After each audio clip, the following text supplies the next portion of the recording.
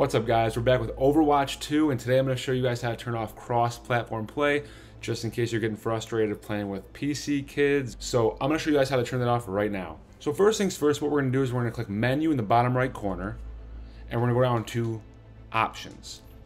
Once you're at Options, you're going to want to scroll over to Gameplay. Under Gameplay, it's going to have cross-platform play. Right there, it's going to say, please refer to Xbox system settings, okay? So we're going to want to go to our system settings now with whatever console we're on. Okay, once we've clicked on our settings, what we're going to want to do is we're going to want to go down to Account. We're going to want to go down to Privacy and Online Safety. From there, we're going to want to click on Xbox Privacy. After we clicked on Xbox Privacy, we're going to want to click on View Details and Customize. From here, we're going to want to go to Communication and Multiplayer.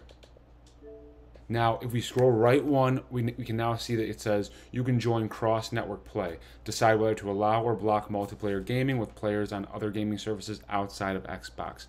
We're going to want to switch that from allow to block. Once we switch this from allow to block, we're going to want to exit our Overwatch game, restart it, and then we're going to be able to play with only console players going forward. If you guys like the video, make sure you guys leave a subscribe down below to get more of my Overwatch content in the future. Also, check out my other videos as well, just in case you guys like some reactions. But thanks for watching. I'll see you guys next time.